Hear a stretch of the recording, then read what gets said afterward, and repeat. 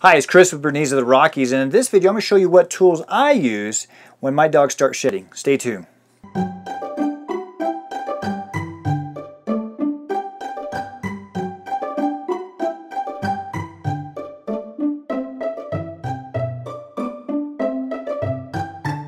Welcome back. You're watching the Bernese of the Rockies YouTube channel, the place to be if you love all things Bernese Mountain Dogs. It's Burner Tuesday, so in today's show, I would like to talk about what tools I use and what I kind of do when my dogs start shedding. Now here in Colorado, my dogs usually shed twice a year, pretty good. And that's usually when the temperatures are changing. So sometimes in the springtime and sometimes in the wintertime. And of course, it can change different things too. If you have a puppy, a Bernese puppy, if you notice as they get older, they have this kind of brown kind of hair that doesn't match their black fur. And so sometimes that's obviously their puppy hair. They're going to lose their puppy hair.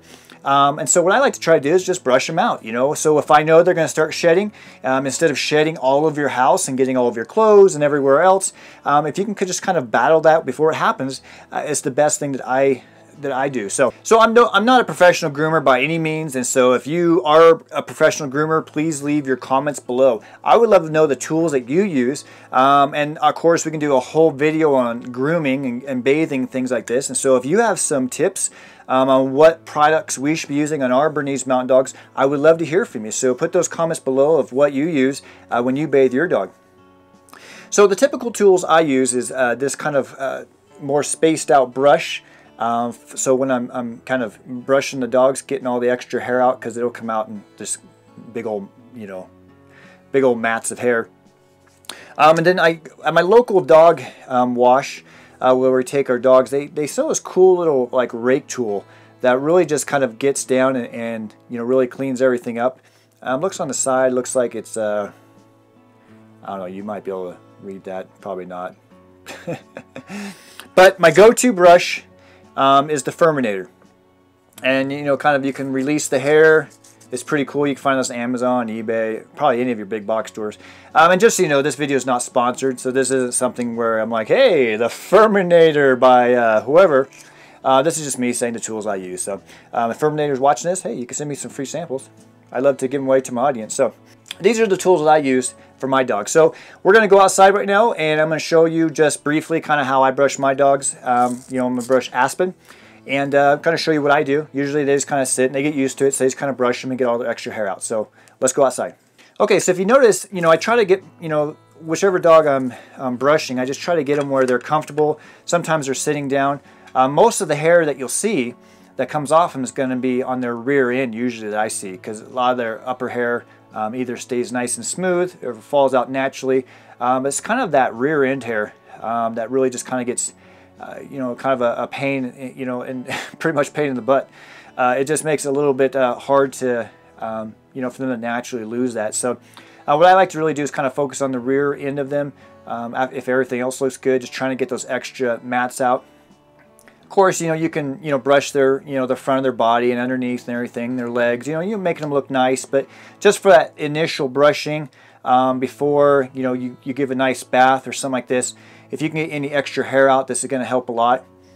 Just for when you're bathing them, that the shampoo and the conditioner hits their, the body the best they can without too much hair blocking it.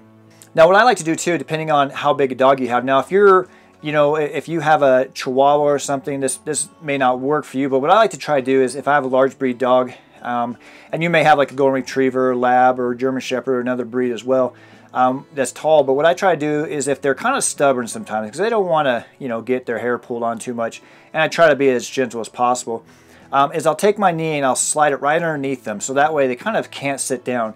And that's just kind of my tip that I use and like to tell people that when they're brushing, their hindquarters. And this is, especially with a long-haired dog, this is very important because, when they use the bathroom, when they go number 2, you don't want them getting all, grungy and gross back there. And so, if you can kind of do whatever you have to do to kind of keep them up so you can keep them nice and trim. Now, of course, you may go to a professional groomer yourself. And so that's obviously a great option, and I'm all for that. If you can take your dog to a groomer to have them take care of them, that's also, that's a big plus. So really, and how long it should take should be up to you. I mean, you may find that, you can brush your dog in 5 minutes if you keep them, brushed and stuff all the time, it's going to be a lot faster. If you do it, say, like every 6 months or whenever they need it, it may take a little longer. Of course, if your dog's rolling around in the mud and dirt, that takes a little longer. But of course, if your dog's an inside dog, like Aspen here, she's super, she looks good, looks nice, and it's just a little bit of hair for when the seasons change. So there you go. So again, I just kind of use this brush to kind of, get a lot of the bigger hair out.